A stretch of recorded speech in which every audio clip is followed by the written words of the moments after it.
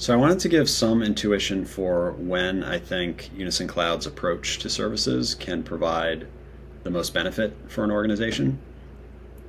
So just to review a little bit, Unison Cloud does something called adaptive service graph compression. There's a link in the description to learn more, but the gist of it is pretty simple. It's that we dynamically co-locate services that are talking to each other. So Service A and Service B are talking to each other.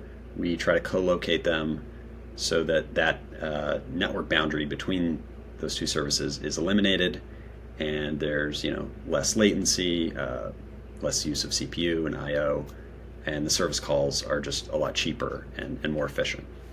So it's a cool idea. It's something that on average can greatly reduce service call overhead. And now I just kind of want to zoom in on okay, where does it make the most sense to apply this idea? And I think there's kind of two kinds of services, or maybe two ends of the spectrum. So on the one end of the spectrum, we have something like, say, a video transcoding service, where it's doing some intense, heavy-duty computation and probably very low service call overhead. Probably most of the resources it's using are being spent doing useful work, and that's great.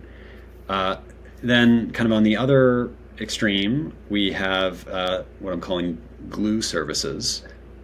And think of, I don't know, a service that calls into a few other microservices, assembles some information, does a little bit of computation, returns a result. And it's services like that that may be a very high percentage service call overhead. And those are the services that I think it can really start to make sense to start moving them into Unison.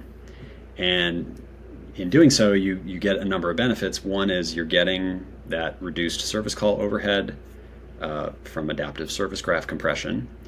And then second, just as a developer, it's just more ergonomic to define services like this in Unison, because Unison is really designed for this purpose. It's designed to be able to call into multiple locations, assemble data from multiple places, and do all that with the absolute minimum of ceremony. There is no networking or serialization code that you write.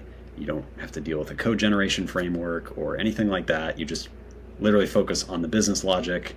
Everything's type checked, and it's really a lot like writing code that runs on one machine. And it's just a very nice experience. Not to mention, when you go to deploy your service, it deploys in seconds with a function call, as opposed to having to manage this complex build process where you're creating and shipping around these multi-gigabyte containers. You really just focus on the logic, deploy it in seconds, and it's great. So that's my take on kind of when it makes the most sense to apply this this idea. Now, one really interesting thing is that you can kind of mix and match.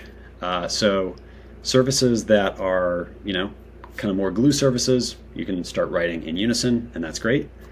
Services like your video transcoding service, you leave as is, but what you can still do is wrap those services in a little Unison proxy.